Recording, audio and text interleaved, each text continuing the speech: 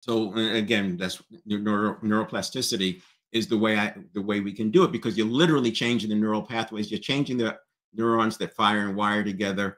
And when you change the habit through neuroplasticity, it's a lot easier than changing the habit just by trying to do it with thought and action. Essentially, it's much easier for the neural pathways to uh, eliminate the synapse that's between them, the neurotransmitter, and then that neurotransmitter is used on another neural pathway. That process is called synaptogenesis, and that's what happens when you create a new neural pathway. So instead of thinking about breaking habits, what you're doing is layering on new habits, and the old habits die away because the synapse is gone. Simple way of saying it, and the neuroscientists might explain it differently in books and volumes on this. So just a quick example.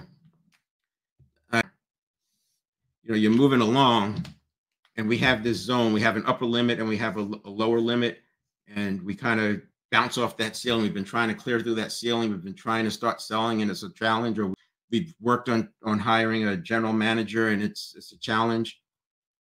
And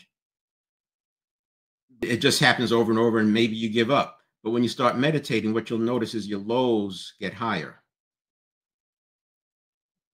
Your lows get higher, but you're not seeing any progress on the top. And eventually you can break through. Just one, that's a way to think about what's going on. So even though while you're meditating in the beginning, you may not be seeing much of a change, you have to stay with it.